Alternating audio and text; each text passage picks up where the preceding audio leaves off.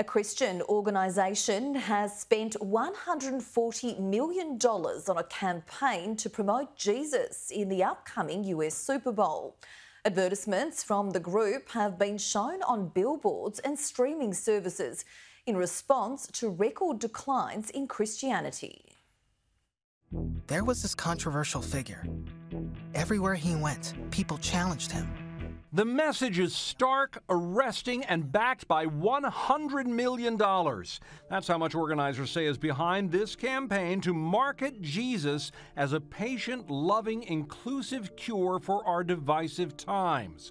With the tagline, "He gets us." Jason Vanderground. We're trying to unify the American people around the confounding love and forgiveness of Jesus. The campaign website is filled with phrases saying Jesus called out the toxic religious and political systems, led the protest against the walls that divide us, and broke the chains that held women in bondage. Merchandise declares Jesus was a refugee and an immigrant.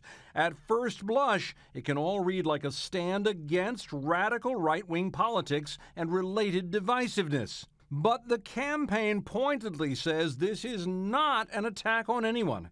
It is an outreach to young Americans whom polls show are abandoning Christianity and other faiths at a historic pace. A lot of times when people look at Christianity, they see it as much more unfortunate, hypocritical, judgmental, kind of discriminatory. Add the fact that He Gets Us is funded by anonymous donors acting through a Kansas nonprofit linked to staunchly conservative causes, and it raises alarms for some skeptics, such as Chrissy Stroop, a former evangelical who now reports on religion. I believe the He Gets Us campaign is a PR effort and website strategically developed by right-wing evangelicals to rope people in with inclusive-sounding messaging and get them plugged into local churches that will eventually teach them that to be a Christian means to support right-wing politics.